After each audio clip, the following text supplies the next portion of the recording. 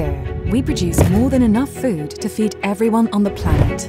So why are millions of people still going to bed hungry and millions of small-scale farmers still living in poverty?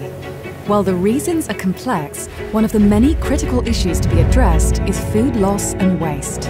Around 14% of food is lost before it reaches consumers, while 17% is wasted at consumer level every year. This also means less income for farmers and fewer opportunities to improve livelihoods. Where is it all going wrong? One reason is the lack of effective cold chains, which in simple terms means keeping food fresh from farm to fork. Perishable foods must be kept in a cool, temperature-controlled environment throughout the journey from production, aggregation and storage, processing, marketing and distribution, all the way to our plates. This temperature-controlled supply chain of food is called the food cold chain.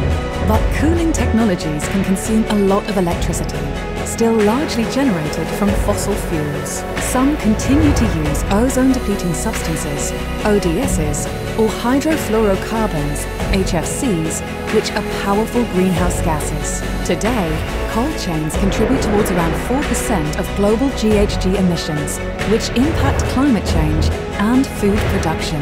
Lack of access to food cold chains impacts food security, livelihoods, and limits access to markets. Without sustainable cooling solutions, our health, food, and livelihoods are at risk.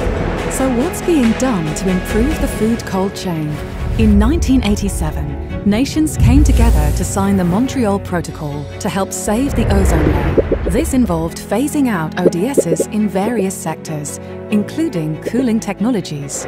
Under its Kigali Amendment, nations committed to phasing down HFCs while also addressing energy efficiency issues. And in 2019, the Rome Declaration called on governments, organizations, and private initiatives to collaborate on building sustainable food cold chain solutions.